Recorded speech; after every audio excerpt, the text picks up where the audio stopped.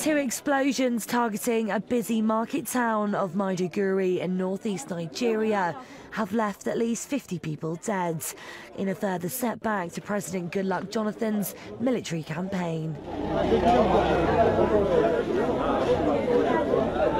It happened at a crowded market near the airport. The blast was so powerful that buildings were reduced to rubble.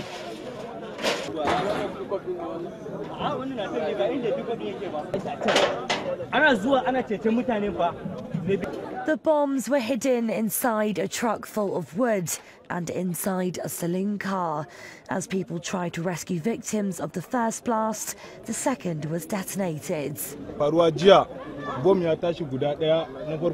A bomb exploded, and when we came out to help, another one exploded and several people died. About 20 minutes later, we picked up about 50 corpses. About 80 were sent to the hospital. Enough is enough. We are ready to take up whatever we have in order to protect ourselves.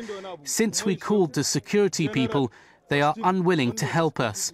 Enough is enough.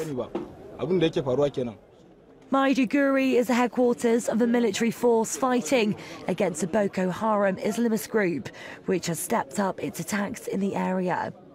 The group has been conducting a 4-year campaign of violence to push for Islamic rule in northern Nigeria.